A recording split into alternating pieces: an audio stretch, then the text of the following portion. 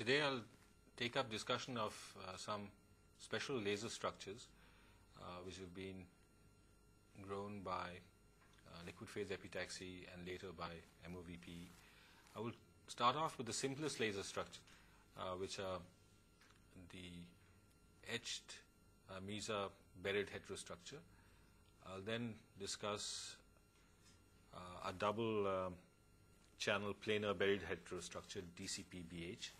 And these are basically lasers with Fabry-Perot cavities, okay, with cleaved surfaces which form the cavity. These have some disadvantages in that there is some mode hopping, there is temperature dependence of the frequency, and so the advanced laser structures that I'll talk about today are distributed feedback lasers, DFB, and distributed Bragg reflection, DBR. And also there is another very fancy laser that was made. It's called C-cubed laser, it's cleaved coupled cavity lasers, which have really not found applications. But anyway, so today's lecture will be more descriptive, and it will talk about how these lasers are fabricated. So the first laser I'll talk about is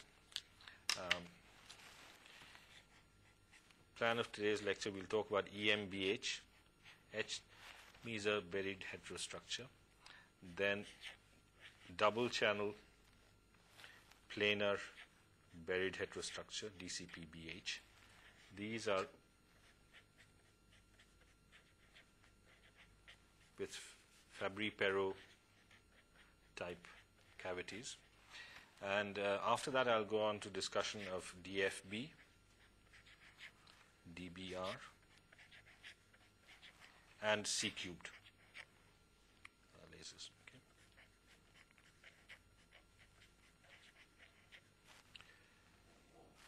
Let's start with a simple device, etched Mesa buried heterostructure, which I've drawn the diagram.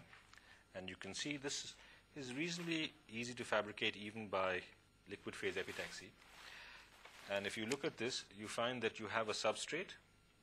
We'll go through the steps one by one, on which you grow an epitaxial N+ indium phosphide layer, 2 × 10⁻18. Then the whole structure is grown by, say, liquid phase epitaxy. You have an active layer, which is, in this case, it'll be undoped indium gallium arsenide phosphide with the right composition to give emission at 1.3 or 1.55 microns. It's a double heterostructure, so this active layer will have a smaller band gap. Okay. Then here's a P indium phosphide and P+ indium gallium arsenide phosphide, heavily doped to give low resistance contacts. Okay. This whole structure is grown. Then you see, why is it called Mesa? Because this is the active region is delineated by etching. Okay. You have a mask here, and this is prevented from etching, but the rest of this whole area is etched. Okay. And then you have regrowth of these layers. Okay.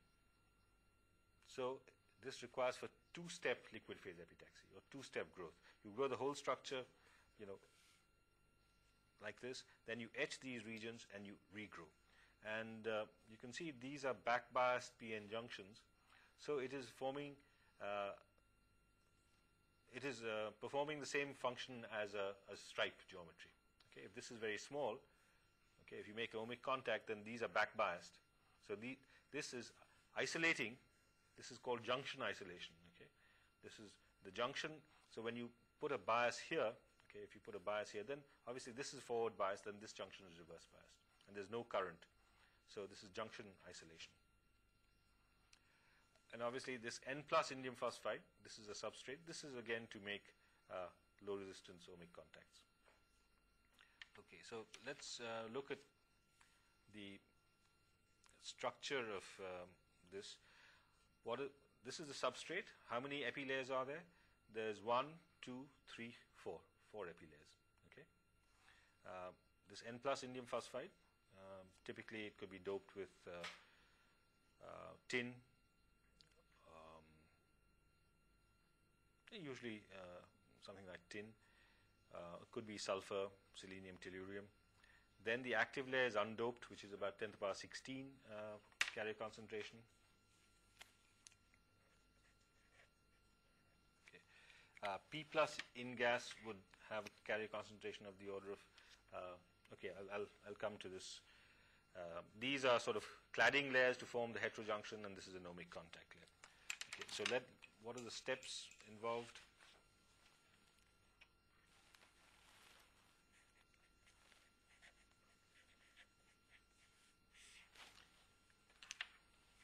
So overall, there are 4 epi layers.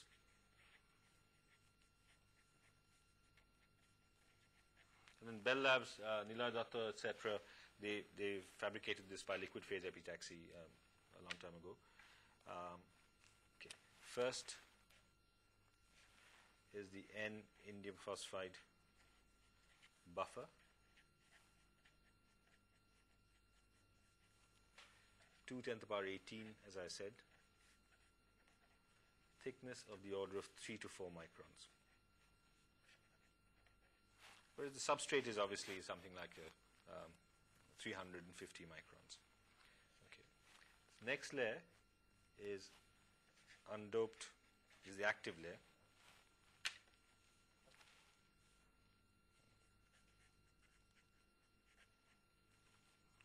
Indium gallium arsenide phosphide.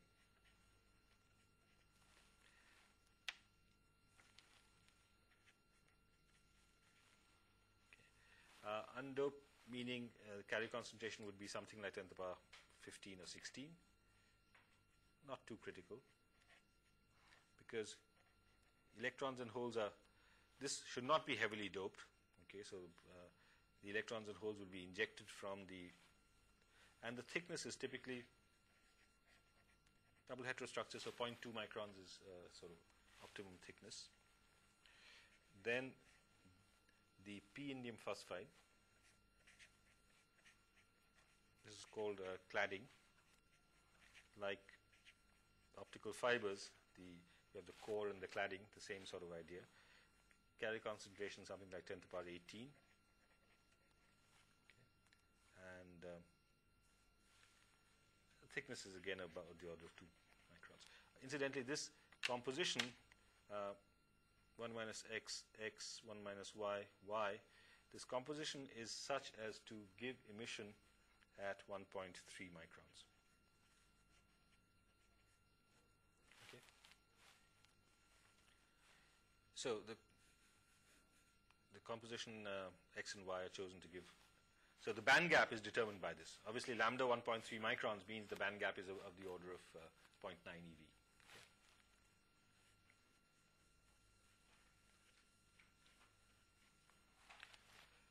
And thereafter, you have a P plus indium gallium arsenide phosphide contact layer. Again, you can specify the carrier concentration is something like 10 to the power 19 to give low resistance ohmic contact. And here we can say lambda, the composition is such, is 1.1 micron. Okay, this sort of. So the band gap is accordingly about 1.1 eV. And this thickness is typically about 0.5 microns. Okay, this top layer. So this is not drawn to scale. This is about 2 microns. This is 0.2 microns. This is 2 microns, and this is about 0.5 microns. And why is this P plus so heavily doped? Because the contact resistance of P-type materials is always a little higher than that of N-type. One of the reasons is obviously that the mobility of holes. Okay, if you have the same carrier concentration, mobility of holes is a factor of 10 less. So obviously the contact resistance. So often the heating takes place here. That's why in many cases when you make the device, okay, the active layer is quite close to here. So that's why you reverse it and you bond it with this side down. okay, onto the substrate. Okay, so these are the growth steps. What are the other fabrication steps? The other fabrication steps are that Mesa etching is one critical step with masking, etc. These are, obviously 2 to 3 microns depth. These are fabricated using bromine methanol etchant. Okay, this is standard etchant for 3.5s. Okay. Before that, in fact, you have PCVD silicon dioxide as mask. Okay. And with the right geometry of a few microns. Okay. Then you have a second growth step. Okay. After etching, you have second growth step in which you grow P indium phosphide and N indium phosphide. These are called blocking layers.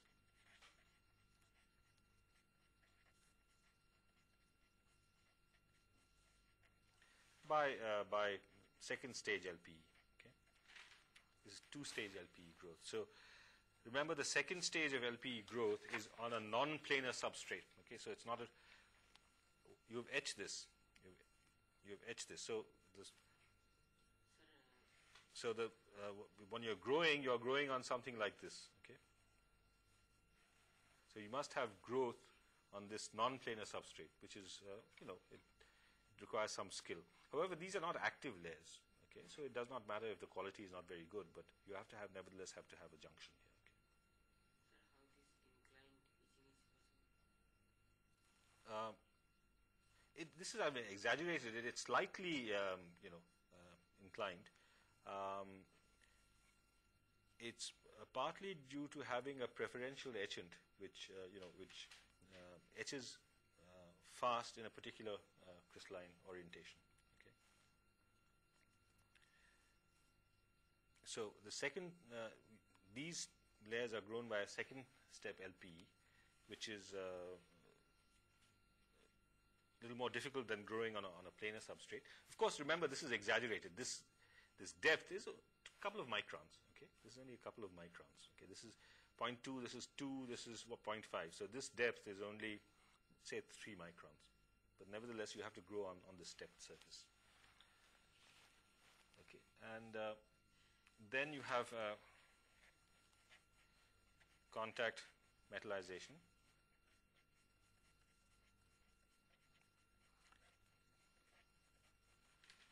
And then cleavage to form the Fabry-Perot cavities. And typically, these lasers have threshold currents of the order of 10 to 15 milliamps, which is reasonably small. And our power output is something like 10 milliwatts per facet, which is reasonably good. This is at 30 degrees centigrade. So these are relatively simple lasers. The geometry is not very complex, and it can be grown by LPE. There is no very thin layer which requires MOVP or MBE. Okay. Now going to a slightly more complex structure, DCP-BH, double channel planar buried heterostructure. First, the geometry is a little more involved. Again, there are 2 LP growth steps. Let me draw the structure.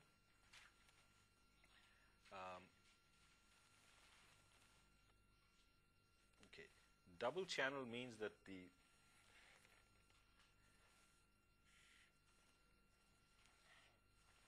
active layer is, okay, this is exaggerated, is sandwiched here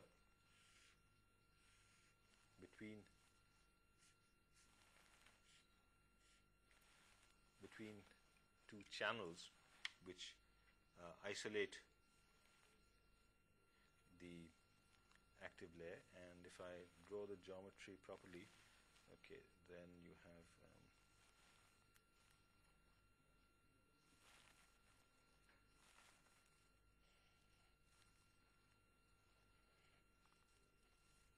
this is symmetrical. Okay, so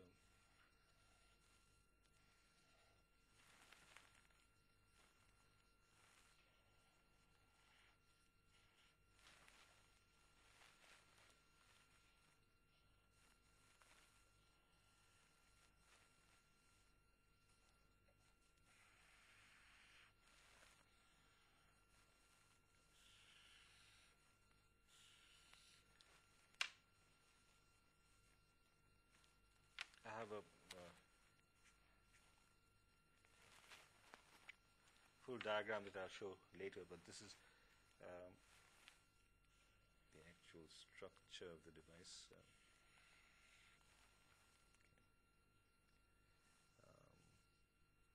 Okay.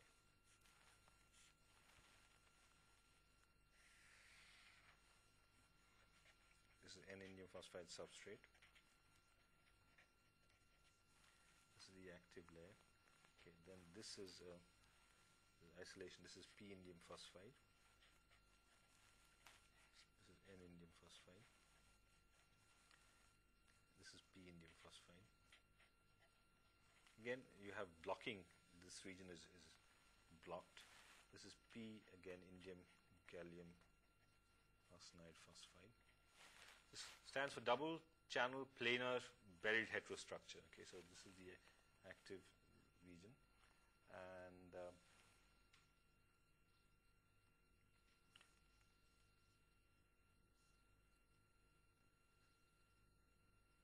the actual layer compositions are almost the same as in the case of the etched mesa buried heterostructure. I think I have a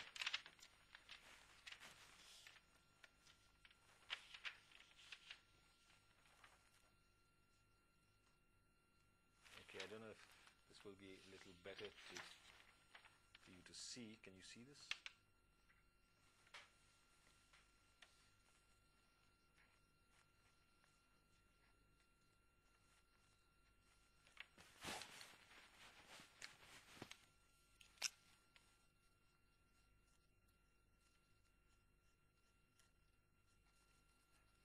Okay, at least it gives you the overall. You etch these are etched double channels. Okay, and if you look at this,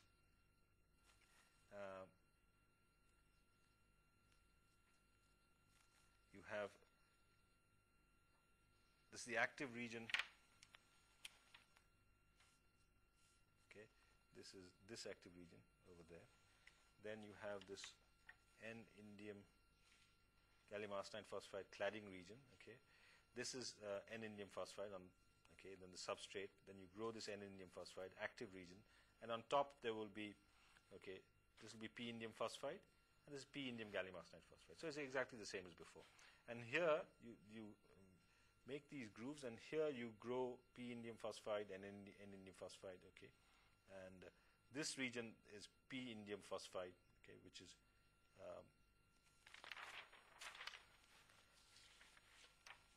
this is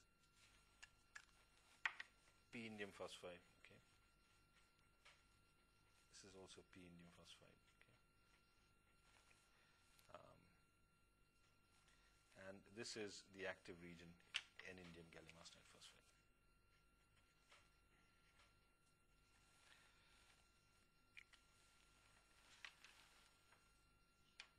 Okay, now if we look at the steps that will make the fabrication clear, we have again DCPBH,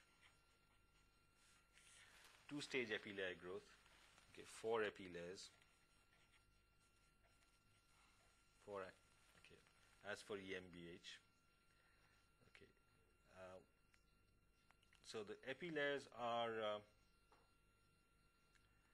this almost the same as before.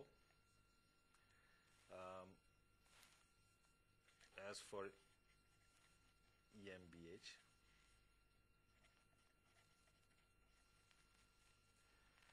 then what are the additional steps? The top indium gallium arsenide phosphide layer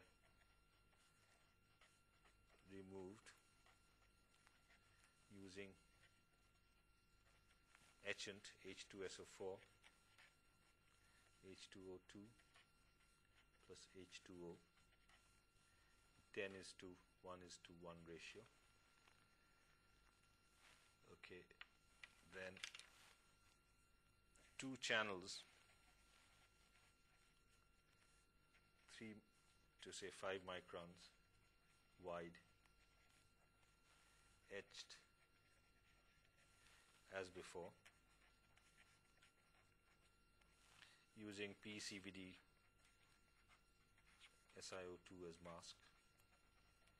Why PCVD SiO2?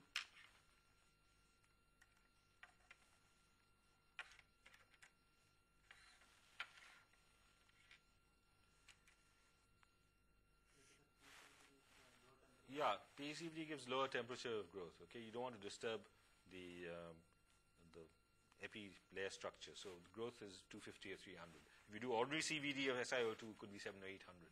Okay. Sometimes, in order to avoid, say, phosphorus out diffusion, you can take SiO2 doped with phosphorus. Okay. You intentionally put a little bit of phosphorus to avoid out diffusion of phosphorus. Okay. Then you remove mask.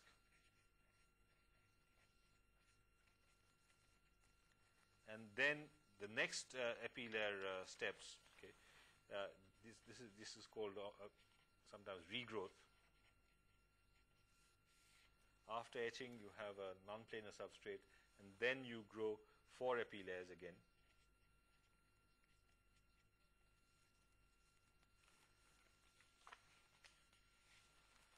Okay, here you etch and you grow. 1, 2. Let's see. Now, up to here is the same. Okay, up to here is the same. Then you regrow 1. Okay, 1, 2, 3, 4. Okay. So these are the regrown layers. So you regrow P indium phosphide, N indium phosphide. Again, P indium phosphide, and then P plus indium gallium arsenide phosphide, which is the contact layer.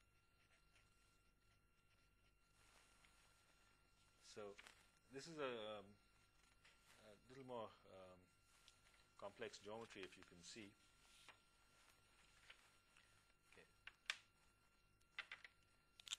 this is a P indium phosphide. This is N indium phosphide. These are the channels, and this is the active region. So the current is confined. Okay, here the isolation is even better than in the meso structure. Okay, because you have multi-layers, and the current is confined in the central region. This is called the active region, and you have the guiding region. Okay, metallization and cleave will give you the device, but for example, this you can see these grooves here. Okay, so this is for distributed feedback. This is not only a DCPBH, but it's also DFB with distributed feedback. So the light is being continuously reflected, and feedback occurs due to this grating, which is etched under the junction. And you can see this. This is going to be quite complex. You etch this and regrow on top of this. That's the next laser structure I'll come to. The problems with Fabry-Perot lasers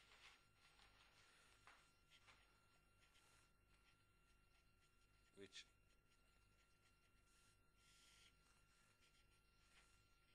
the cavity length is determined by the cleavage and the facets.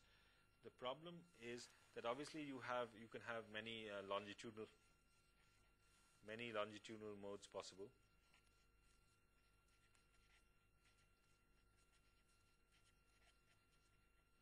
So it can then the temperature dependence of Eg, okay,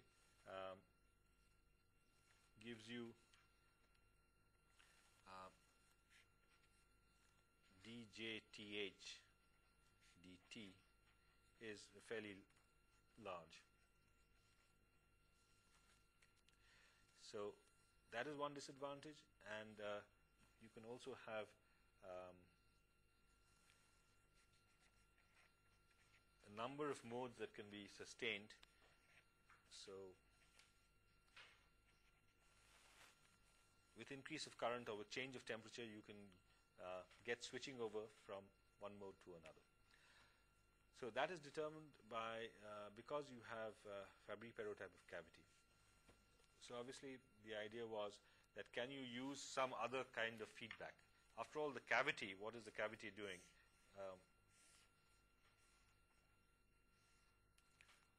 You have mirrors, and the light is going back and forth.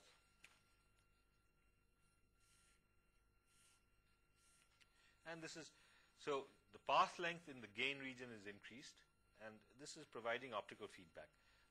So instead of having reflection only at the ends, at the mirrors, can you have reflection throughout the length of the cavity? And in that case, the wavelength will not be determined by the length of the cavity. Okay, in this case, twice L is integral number of lambda. Okay, and since lambda is small, you can always get shift from m equal to 0, m equal to 1 to m equal to 2, etc., etc. But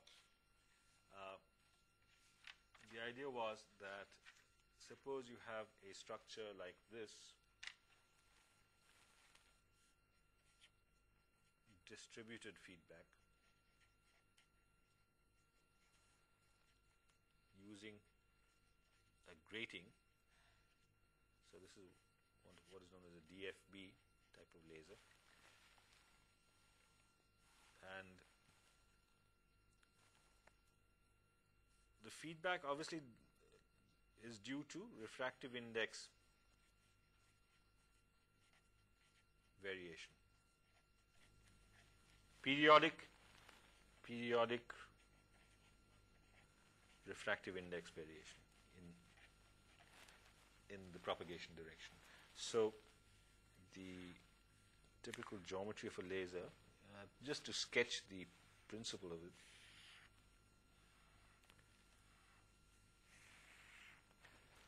will be the layer structures could be quite similar. You have here N, okay. Then you may have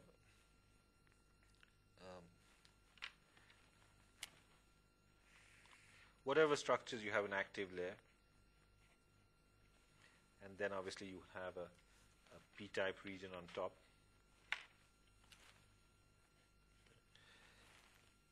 And what is done is here you have just above the active region you have a periodic grating. Okay.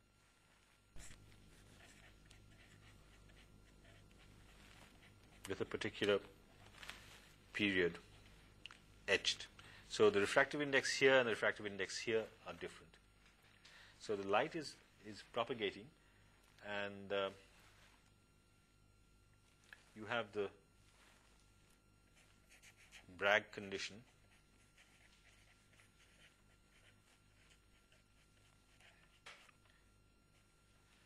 for mth order. Okay. Is capital lambda is m lambda by twice mu, where m is the mode number, mode index, say. Okay.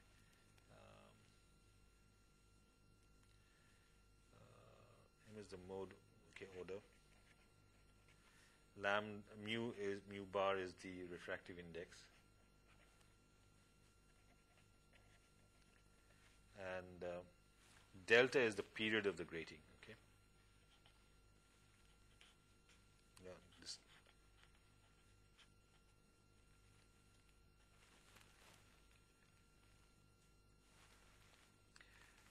So the reflection does not take place right at the ends, but it takes place right throughout, and this is determined by the geometry. Okay. So obviously it will not depend so much on the exact reflection coefficients here, or the change of refractive index with temperature, etc., etc. Sir, due to large number of reflection, Yeah. coherency will maybe decrease. That depends upon the the geometry. This has to be very precise. Okay.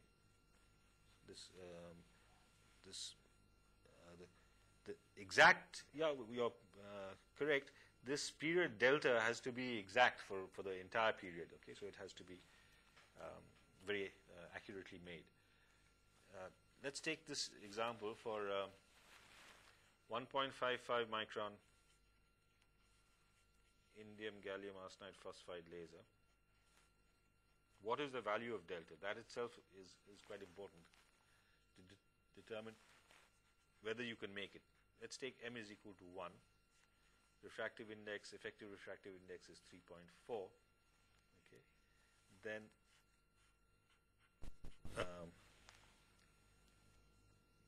this is capital lambda, right? This turns out to be, if you take that relation, m lambda by 2 mu, turns out to be 0.23 microns. Okay. So this is submicron. Okay. So earlier all the other dimensions of the device are few microns. Okay. So here you have to delineate a dimension which is submicron and very accurately. So how is this done? Okay. Obviously, one direct technique is how. So, the question is, how do you form the grating?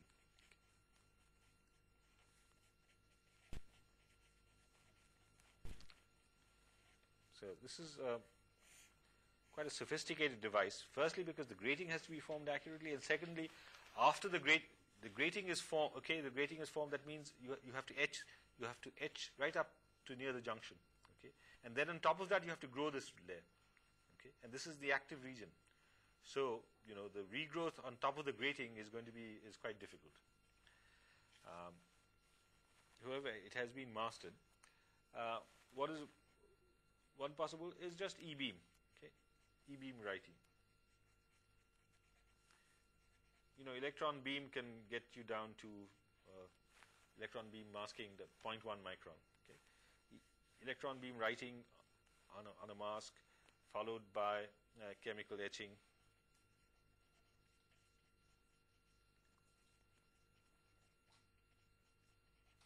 And regrowth.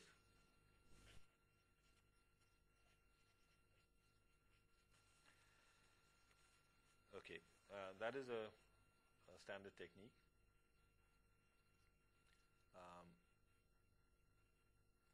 One of the advantages of this technique is that this delta can be, you can do this calculation, okay, and even after the growth, suppose you want to make a mu bar. Okay, suppose you want to make a 1.3 micron laser. Okay, so you put lambda is equal to 1.3, and it'll give you some value of delta.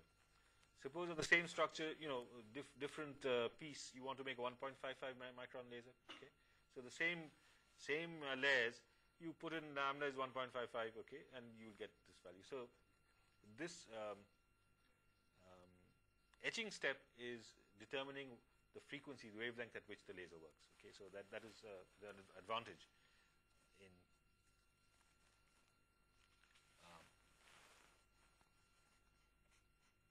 defining the wavelength of the laser. The other method is obviously holographic writing, holographic technique. Okay. Use interference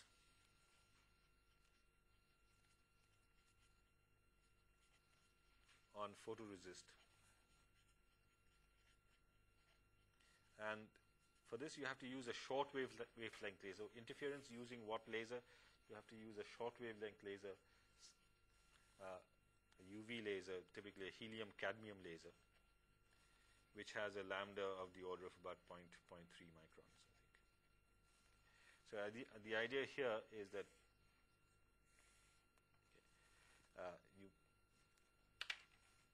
you have a photoresist, and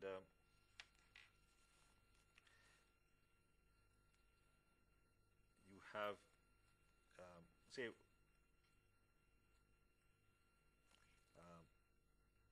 you make a holographic pattern here, interference here between two beams coming, one direct beam and one beam through a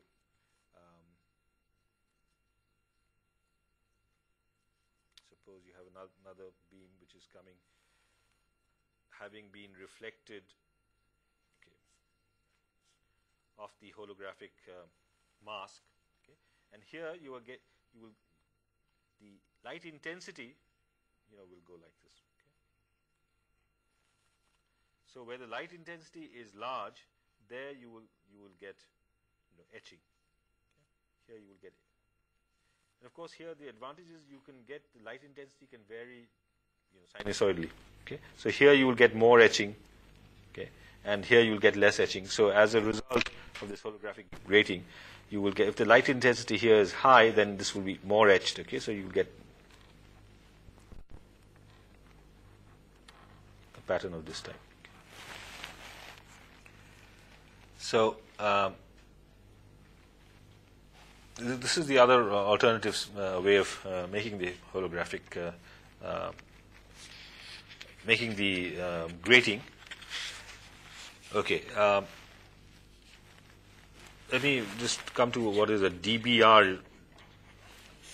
There's only a little subtle difference with the DBR laser. DBR is distributed Bragg reflection. The conditions are the same. The only difference is the geometry here is that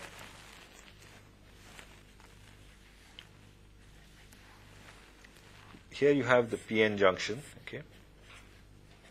here you have the active layer, and the grating is outside the active layer. So in a way, this is more easy to fabricate. The grating is here. So the grating is not made in this active region. One thing to remember is that how does this work? This works because, remember, the light intensity, it depends upon the confinement factor. The light intensity is not all in this active layer. The light intensity is like that, say.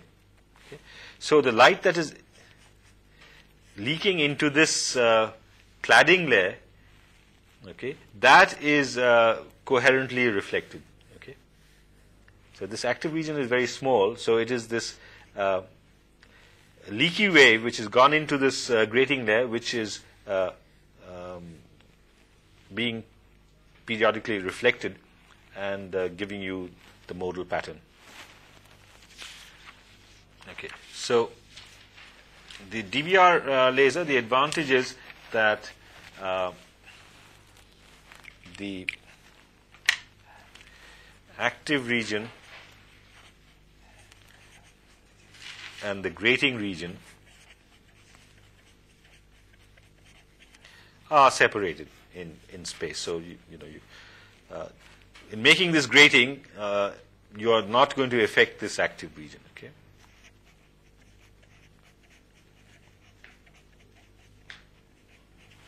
And overall, what are the advantages of these lasers? It can be summed up by this diagram. If you look at, obviously the stability of the modes and all will be much larger. Suppose we plot JTH, amperes per centimeter squared, against temperature, okay, 200 to say 500 degrees K. For the Fabry-Perot laser, okay, the variation will be something, this is about 10 to the power 3 amperes per centimeter squared. This is something like this for the Fabry-Perot. For the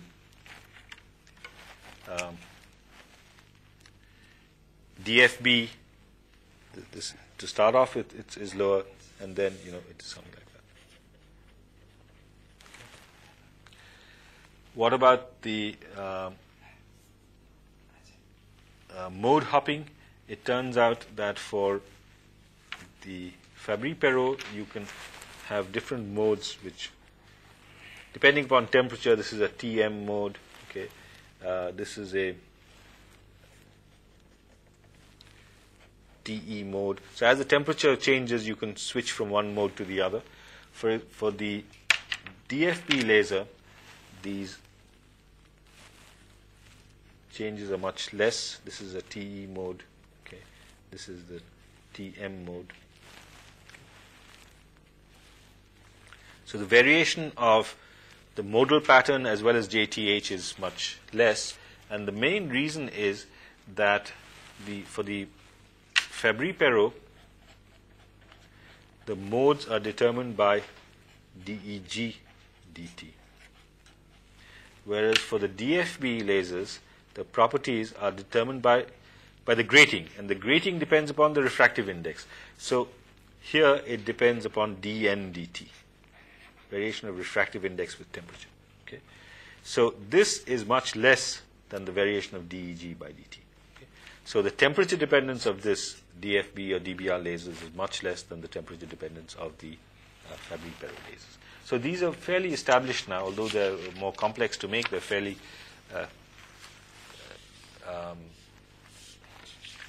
established, and one can.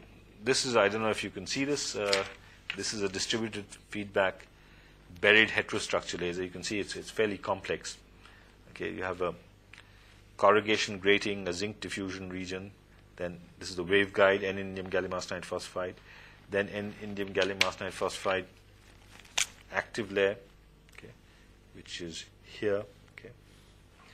Then in N-indium gallium, this is buffer. Then, of course, the ohmic contacts are gold. Yeah, okay, and these are the blocking regions. Okay, and on top you have this gold and SiO2. Just to finish off, since I started off with the C-cube laser. The C-cube laser is something like this. Okay, cleaved coupled cavity. So what is the idea? The idea is that you have two cavities, slightly different geometry, okay, slightly different length, with a very narrow gap. And there is the smallest cleaved cavity is about 30 to 50 microns, heat sunk. This was invented by Sang at Bell Labs. It was this L1 and L2 are different. Okay, so if L1 and L2 are different, the modes of this and this are slightly different. Okay, so for example, the mode of one would be, say, these. Okay, FC1 of one, and the FC2 of the other one would be something like this. Okay, slightly different. And only the modes which are common to, there will be one or two modes which are common, say 1 in 10, this one, same frequency in both. Okay, so it is like two coupled circuits, okay, which have one common frequency, and so this cleaved cavity will only oscillate in this mode, which is common to both. Okay, so very high Q. Okay, so it's very high Q, very stable laser. But it's rather difficult to make using this. This alpha has to be very small, so the light must leak in. It must be of the order of wavelength, so it must leak in from this cavity to the other. All four facets are cleaved in parallel. Okay, can you imagine? So They have to be exactly cleaved in parallel, so it's rather difficult to make. This has been demonstrated, but actually this is not a